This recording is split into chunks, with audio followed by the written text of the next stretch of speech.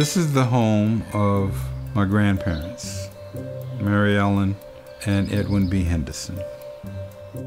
They lived in this house from 1913 till 1965. We came across this box one day, and in that I saw papers, and I saw pictures, I saw letters, I saw printed materials of my grandfather. I don't think they really understood how important it was until maybe they started to see the original writings in the yellow paper and understood what they had there. And it was a lot more than just kind of like grandpa's stuff, you know? These were important historical documents. This is a road map that my grandfather had left for me and to tell his story. But 30 years since his death, the public memory has basically forgotten him. The task that we were faced with was resurrecting someone's history and accomplishments from the dead.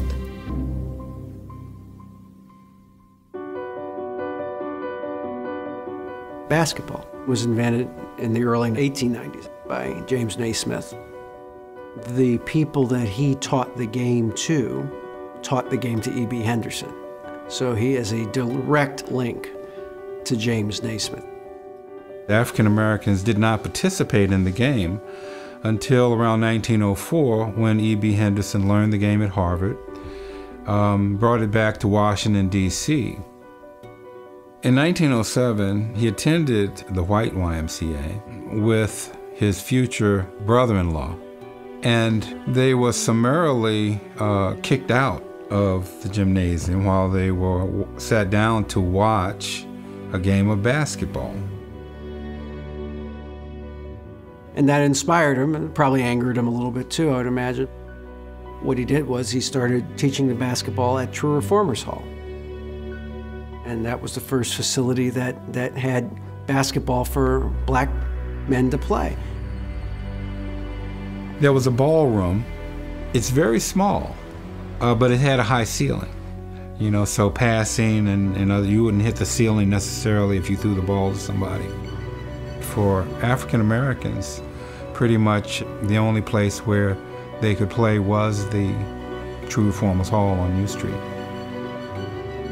E.B. Henderson decided that he would start a league of his own and a tournament by which a national title for African Americans would be established.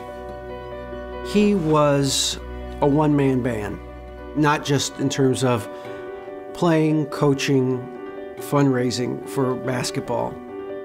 This is the guy who gave black basketball structure, not just in the literal sense, but also in the historical context. Really chronicled the origins of black basketball.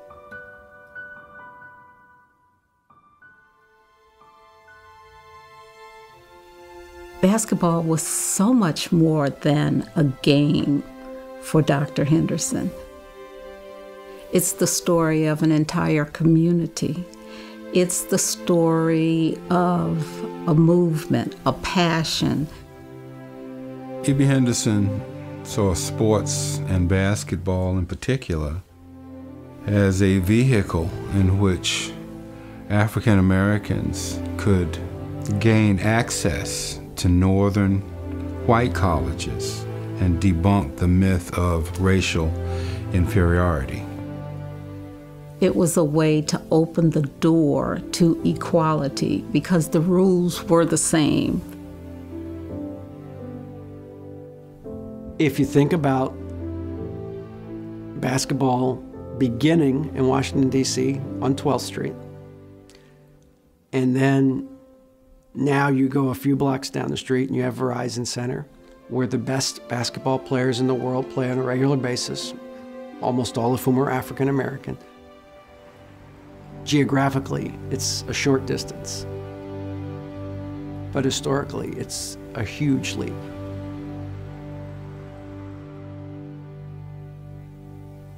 When Ed and I would talk about his grandfather, he would get this wistful look in his eye and he'd say, you know, he really should be in the Basketball Hall of Fame.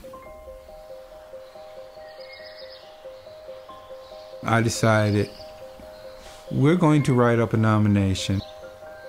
We spent probably the better part of 6 weeks getting together this package.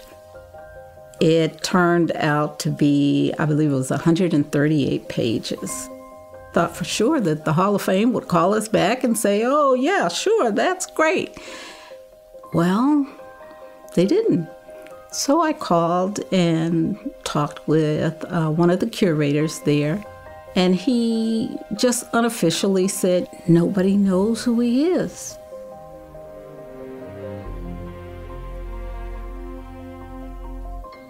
And at that point, Ed and I began to write articles, send packages out to everybody. I wish I could say I tore it open and said, this injustice must be, you know, avenged, but I didn't. And to their credit, they continued over the course of the next several years to really begin to continue pushing the narrative.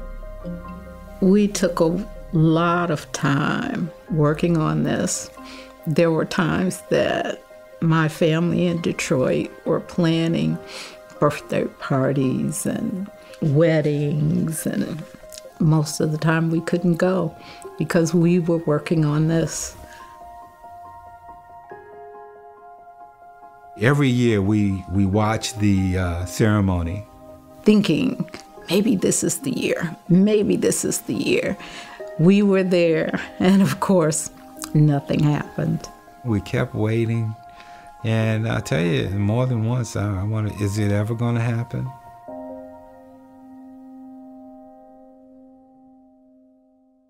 When you consider the true pioneers of the sport, that discussion should begin with Dr. James Naismith and then quickly shift to Dr. Edwin Bancroft, E.B. Henderson. This year, I got this tweet from David Aldrich saying, congratulations to E.B. Henderson for his induction into the Basketball Hall of Fame. What? And he called me and said, Nikki, guess what? Grandpa, he got into the Basketball Hall of Fame. Ladies and gentlemen, representing Dr. E.B. Henderson is his grandson, Edwin Henderson, and his wife, Nikki. It's very hard to bring people back to life, to kind of make this person whole in contemporary eyes. What Ed and Nikki did was give E.B. Henderson some dimension, so it wasn't just someone on a page of a book. All that's happened, hopefully, will help to reacquaint the general public with the contributions of my grandfather and the work that he did to nurture the game at its infancy. This was not just important for them as a family, it was important for the history of basketball to know this, and that E.B. Henderson deserved a real recognition of what he had accomplished.